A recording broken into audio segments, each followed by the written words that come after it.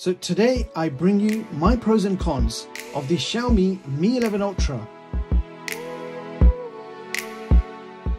After daily driving this smartphone for around 6 months.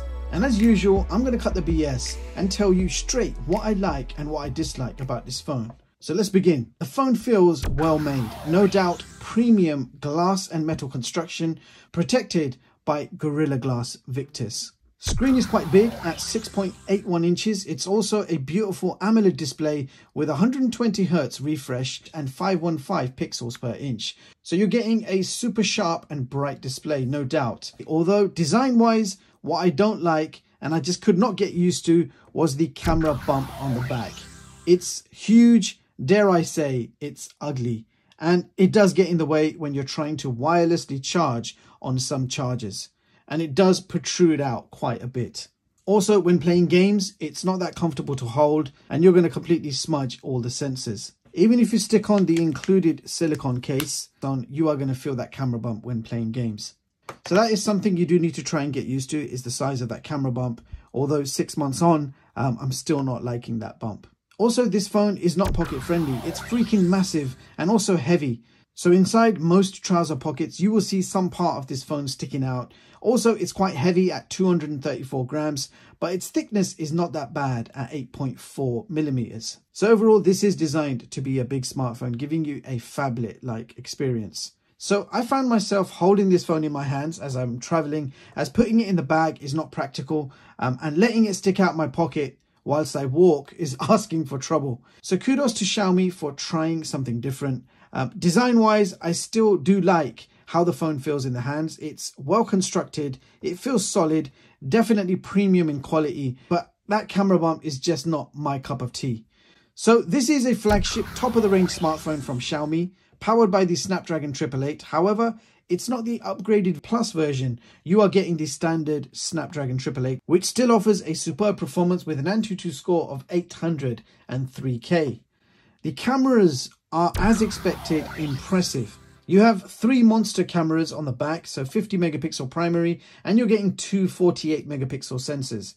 You can shoot great looking photos and videos with minimal effort, and MIUI's camera software is as good as usual with plenty of features and options to keep you busy. Now, maximum video quality is 8K at 24 FPS. This phone also has a 5000 mAh battery, so you would expect an amazing battery life. Well, not exactly. With heavy usage, the phone does last a day, but the phone has an overheating issue. Now, not necessarily when playing games. You can play games all day with no issues. It's only when I use the camera for long shooting sessions, then I do find that the phone starts to overheat, especially around the camera module. And then I find that the battery will actually drain much quicker as the phone starts to overheat. Furthermore, this smartphone does come with a 67-watt fast charger included in the box, so it takes around 75 minutes to fully charge from 0 to 100%. Now, speakers are very good quality. You have dual speakers, one in the bottom and one at the top. So stereo speakers are very good, loud and clear, and enjoyable for your videos and games. And speaking of games, this phone has the power and performance to play any game you like on the highest graphical setting. And this phone actually does have an advanced cooling system inside. So I was actually able to play COD Mobile for 5 hours straight with no overheating issues. But it's only when I start shooting lots of 8K and 4K videos that the camera module starts to overheat. I'm not surprised, as this camera does have 3 monster sensors. So yes, I have found some issues with prolonged camera usage. Although this could be an isolated issue, it could be just my Mi 11 Ultra. But if this has happened to you, do let us know in the comments so we can find out whether this is an isolated issue. Also, we do have Google Widevine Level 1 certification, so Netflix fans can stream in Full HD with Dolby Vision. Now, another thing to mention is I can't go to Amazon or my local store and buy the Mi 11 Ultra, whereas I can buy all the other phones in the series. So the Mi 11 Standard, the Mi 11 Lite and the Mi 11 Lite 5G, they're all available to buy anywhere.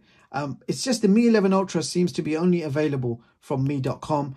And even that, it says notify if you want to buy. So you can't just go online and buy this phone. And also the price doesn't seem to have budged from 1199. So that's £1,200 for this smartphone. No doubt very expensive, especially when this phone is nearly 7 to 8 months old, and there are many more cheaper flagship alternatives on offer at the moment, offering the exact same chipset, power and performance. Now there is another issue that I want to mention. My Wi-Fi cuts off every now and then with no explanation why. So I might be watching Netflix or a YouTube video. The next few minutes later, it will say Wi-Fi not connected and the video will stop playing. So again, this could be just my Mi 11 Ultra playing games with me. So let me know if any of you guys are experiencing the same. So I've been using this as my daily driver for many months. And the bottom line for this phone is, I just don't think I will miss it after I send it back. The camera heating issue, the massive bump on the back, the fact that it's a super heavyweight phone, MIUI's bloatware apps, and the not so amazing battery efficiency from that 5000 milliamp hour cell leaves me unsatisfied, especially if I had to pay the full asking price of nearly £1,200. Now, saying that, if you took away my Fold 3, which is one of my favorite smartphones of the year, if you took this phone away from me, if I lost it, God forbid, I would definitely miss this and I would have to buy a replacement one way or another. I'm not getting that vibe from the Mi 11 Ultra at all. It's not a phone I'm going to miss. For the price, you can definitely get better phones out there. So that was my quick roundup of the pros and cons for the Mi 11 Ultra. This is still, without any doubt, an impressively constructed premium smartphone, especially if you're into photography. And if those cons I mentioned are not too much of a concern for you, then this is still a great flagship smartphone, although you still do have to consider that extremely high price.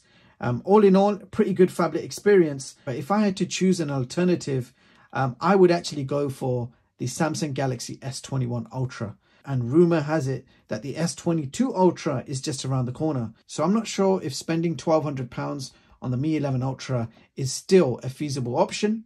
It might be better to wait. I hope you found this video useful. For now, I will leave you with that. Thanks for watching. Until next time, peace.